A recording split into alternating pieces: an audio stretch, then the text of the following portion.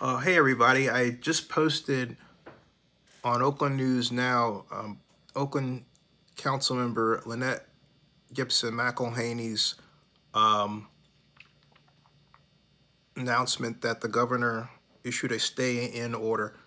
Here is an MSNBC vlogger who is in Oakland, never heard of him, named Jay Ward, but whatever, here we go.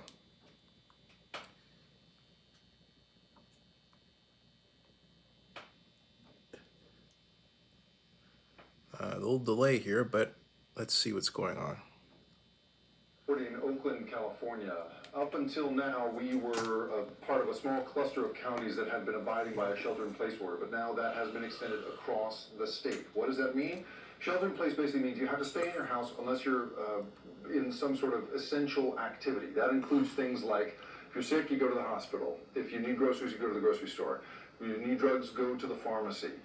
But it also includes the right to go outside. You're allowed to exercise outside by yourself or in a small group. You just can't congregate with others.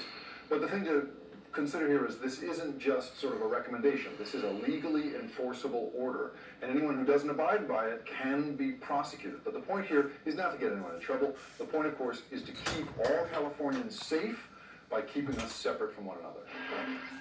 This is Gabe Gutierrez in Brooklyn, where people have been lining up throughout the day to get inside one of those tents that have been popping up at hospitals across the country. They're waiting to get pre-screened to see if they meet the criteria for a COVID-19 test. Health workers tell us that if these crowds keep growing, they'll eventually run out of medical supplies, including protective masks and ventilators. Tonight, the American Hospital Association is calling on Congress to act, saying it needs $100 billion to deal with this emergency.